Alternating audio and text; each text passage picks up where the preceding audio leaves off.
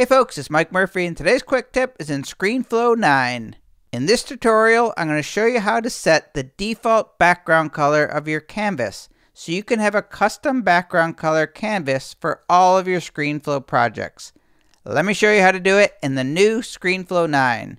The default canvas background color has always been black, and what I do for every one of my videos is I click on this little crop icon to the far left of the timeline, click on the color swatch.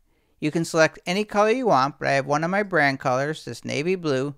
Then click on the green check mark when you're done. Now, instead of fading into the default black, it is fading into the custom color that I selected, and it will end on that custom color blue.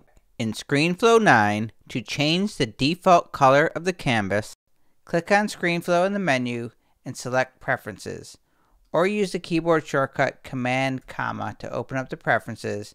Click on the General tab, then you'll see right here, Default Background Color. Click on the color swatch, it'll open up the color wheel, it'll have all your favorites selected if you have those. I'm going to go ahead and click on my navy blue. You can close the color picker, you'll see that the blue has been set, now you can close the preferences.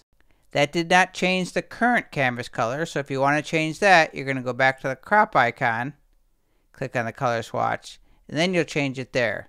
Now I'm going to create a new Screenflow project. I'm going to go to File, New Document, click this icon to create a new document, and there you have it. The custom blue background color is my default canvas background color. So quick recap, in Screenflow 9, to change the default canvas color, go to the Screenflow menu, select Preferences, go to General, click on the color swatch next to default background color, set a color that you want.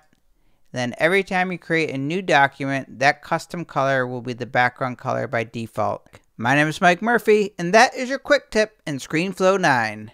Cheers!